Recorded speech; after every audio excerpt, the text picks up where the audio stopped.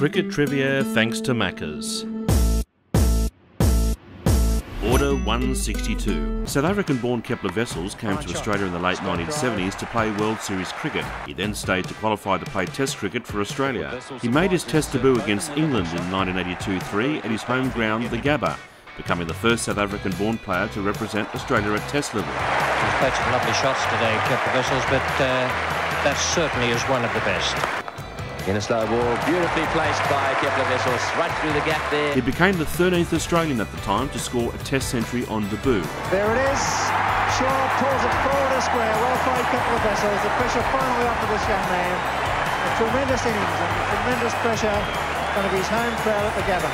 He then had his sights set on the highest Test score on debut by an Australian, 165 retired hurt by Charles Bannerman back in 1877.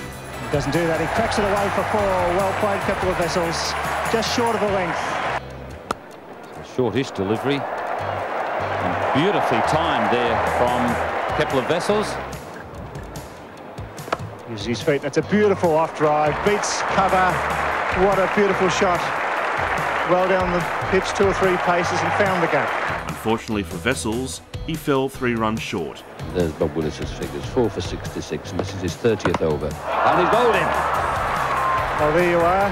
Chance of batting through the innings is over, but what a fine performance by Kepler Wessels. 162, last man out, Australia all out for 341.